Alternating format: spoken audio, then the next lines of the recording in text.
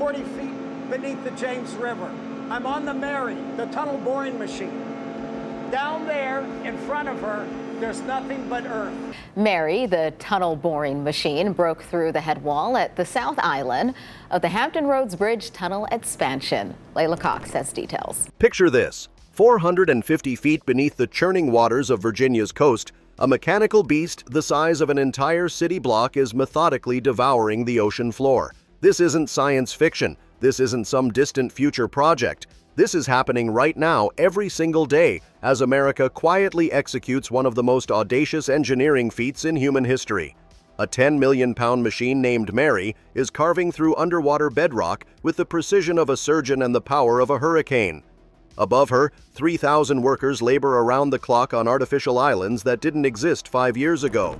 Below her, tunnels stretch through darkness that will soon carry 150,000 vehicles daily beneath the sea. But here's what makes this story absolutely extraordinary.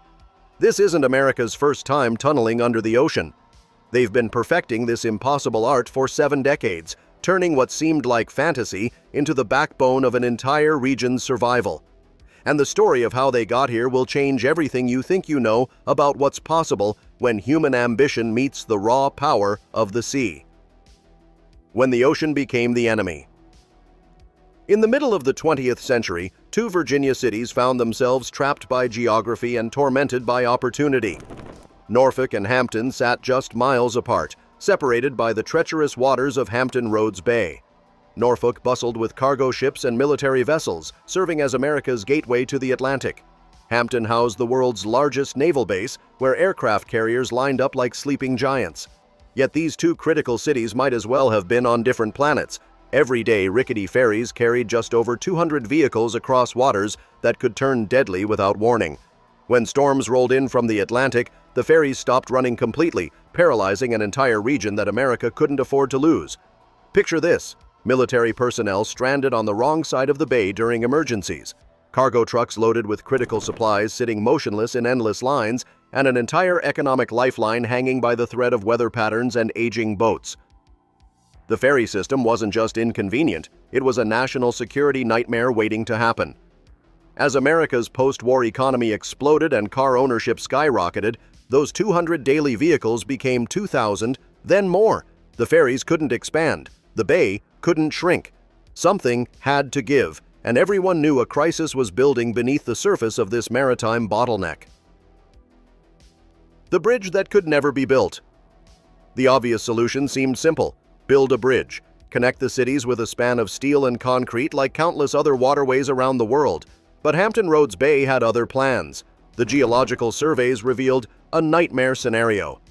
The bay floor consisted of mud so soft that bridge foundations would sink like stones dropped in quicksand. Atlantic hurricanes regularly transformed these waters into a washing machine of destruction that could obliterate any surface structure overnight. The tides created currents powerful enough to twist steel, but the engineering challenges paled compared to the strategic implications. Any bridge crossing Hampton Roads would create the world's most vulnerable military target. Enemy forces could sever America's most critical naval base with a single well-placed strike. The Norfolk Naval Base housed dozens of aircraft carriers worth billions of dollars each. A collapsed bridge wouldn't just inconvenience commuters, it would trap America's naval might behind an impassable barrier. Military planners ran scenario after scenario. Every analysis reached the same terrifying conclusion. A bridge would transform a strategic asset into a strategic liability. The solution couldn't go over the water, so America decided to go under it. The impossible becomes reality. In 1957, 12 years before humans walked on the moon, America unveiled something that seemed equally impossible: the Hampton Roads Bridge Tunnel, the first structure on Earth that allowed automobiles to dive beneath the ocean and emerge on the other side. Imagine experiencing this marvel for the first time. You're driving across what appears to be a normal bridge when suddenly the road begins descending. Daylight fades as your vehicle enters a tunnel nearly 100 feet below the ocean surface. Above your head, massive cargo ships pass like shadows, their hulls separated from your car by concrete, steel, and the crushing weight of the sea. The engineering required to create this underwater passage defied every conventional wisdom of the era. Hundreds of workers labored in pressurized environments, positioning concrete sections that weighed thousands of tons each. Every joint had to be perfect. Every seal had to hold against millions of gallons of water pressing down from above. 2 artificial islands rose from the bay floor, each spanning over 15 acres and constructed from millions of tons of sand and rock hauled in by an endless parade of barges. These weren't just engineering achievements, they were new pieces of land created from nothing, permanent additions to America's coastline designed solely to connect underwater tunnels to surface bridges. When the Hampton Roads Bridge tunnel opened, it carried about 6,000 vehicles on its first day. Engineers celebrated. Politicians made speeches. The impossible had become routine. But success created its own problems. When success becomes a crisis. By 2008, that modest daily count of 6,000 vehicles had exploded to over 100,000. The engineering miracle had become a victim of its own success, creating traffic jams that stretched for miles and wait times measured in hours rather than minutes.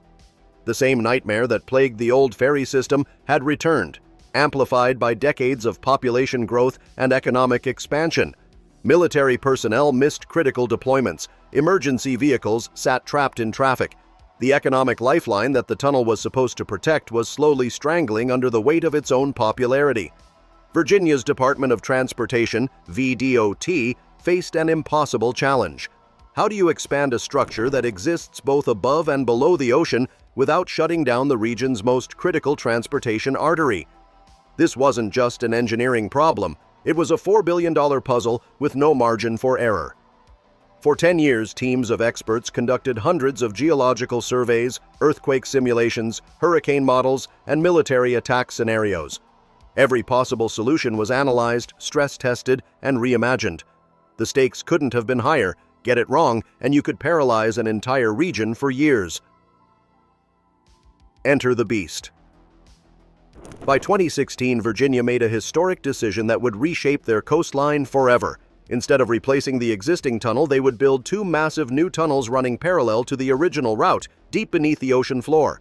The project would require expanding the entire Interstate 64 corridor by more than 60 miles, replacing 27 bridges and constructing 2 new artificial islands in the middle of the sea. The cost was staggering, nearly $4 billion, enough to rebuild 10 stadiums the size of Wembley or power a small city with solar energy for 50 years. This became the largest infrastructure project in Virginia's history, employing over 3,000 workers laboring around the clock 7 days a week.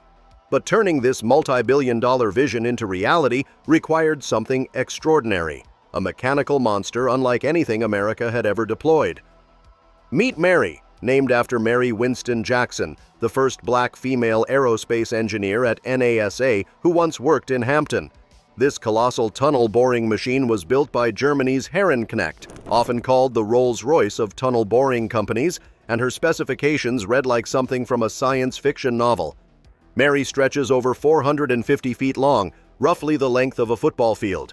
She stands as tall as a 4-story building and weighs 10.4 million pounds, heavier than 7 Airbus A380s combined.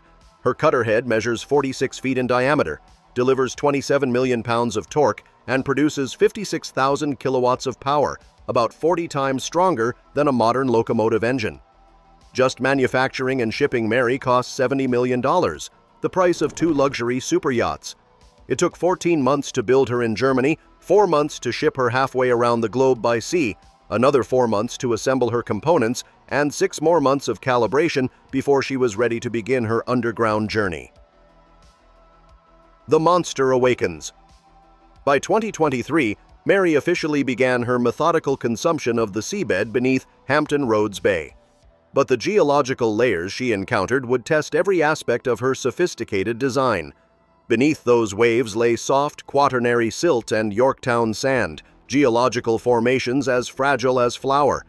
Just a few inches of misalignment could cause the entire tunnel structure to collapse like a house of cards.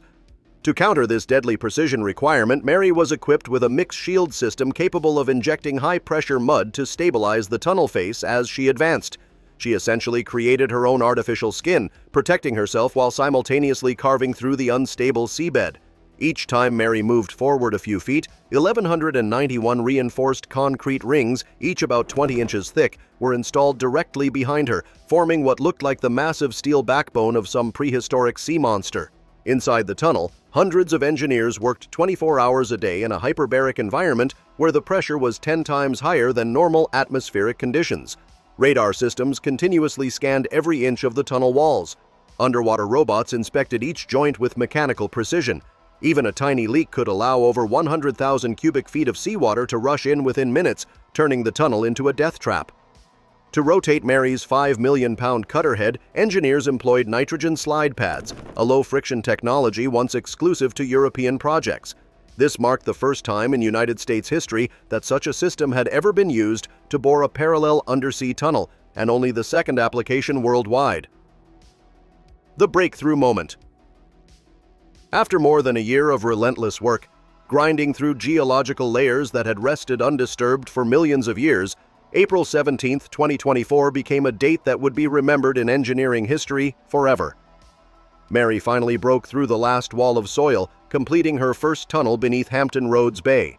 Cheers erupted in the control room. Engineers who had spent months in pressurized darkness embraced each other with tears streaming down mud-streaked faces.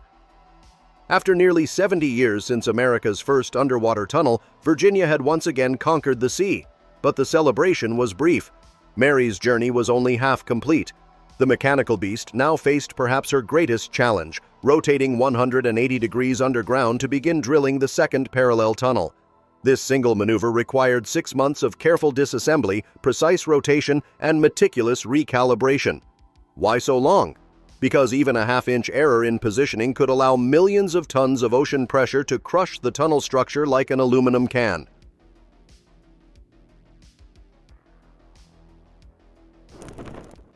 The future taking shape.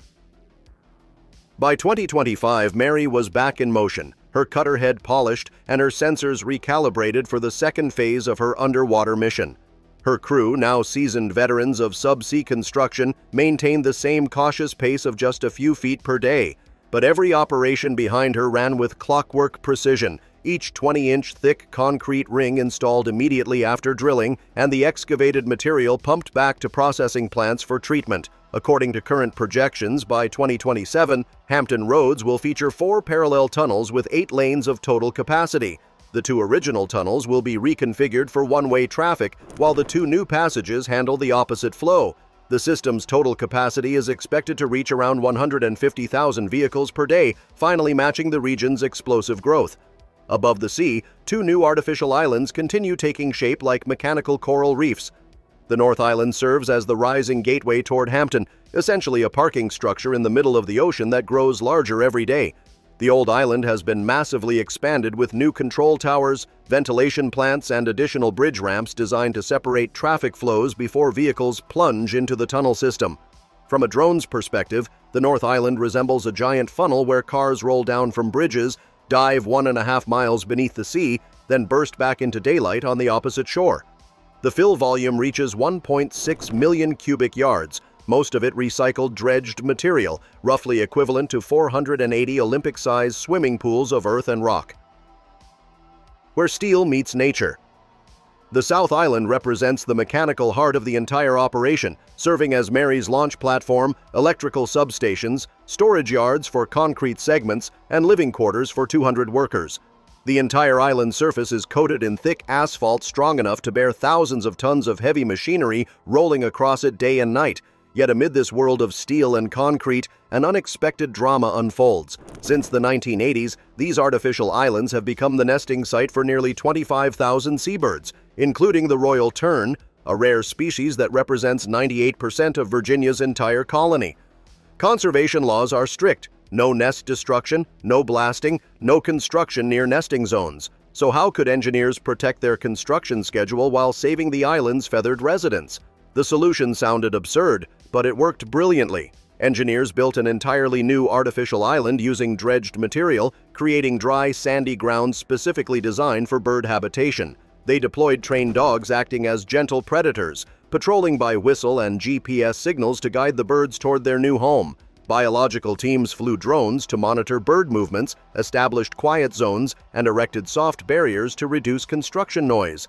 The result was remarkable. Roughly 2,000 nests relocated safely with 0 bird casualties, proving that even the most ambitious engineering projects can coexist with the natural world. Lessons written in water and steel. As the Hampton Roads Bridge tunnel expansion takes shape beneath Virginia's bay, what emerges isn't just a transportation solution, it's a testament to the American spirit of persistence, the courage to literally move mountains of seabed and confront the ocean itself to build pathways toward the future. From the rickety ferry boats that once struggled across these waters to today's $4 billion megastructure, this represents a 70-year journey of ambition, innovation, and unwavering faith in human ingenuity. It's the story of a nation that refuses to accept geographic limitations as permanent boundaries. Every day, as Mary continues her methodical journey through the darkness beneath the waves, she's not just boring through rock and sediment, she's carving tunnels through the impossible, transforming dreams that seemed like fantasy in 1957 into the concrete reality that will serve millions of travelers for generations to come. The question isn't whether humanity can keep digging deeper, crossing oceans, and perhaps one day tunneling beneath entire continents. The question is, what seemingly impossible challenge will we tackle next?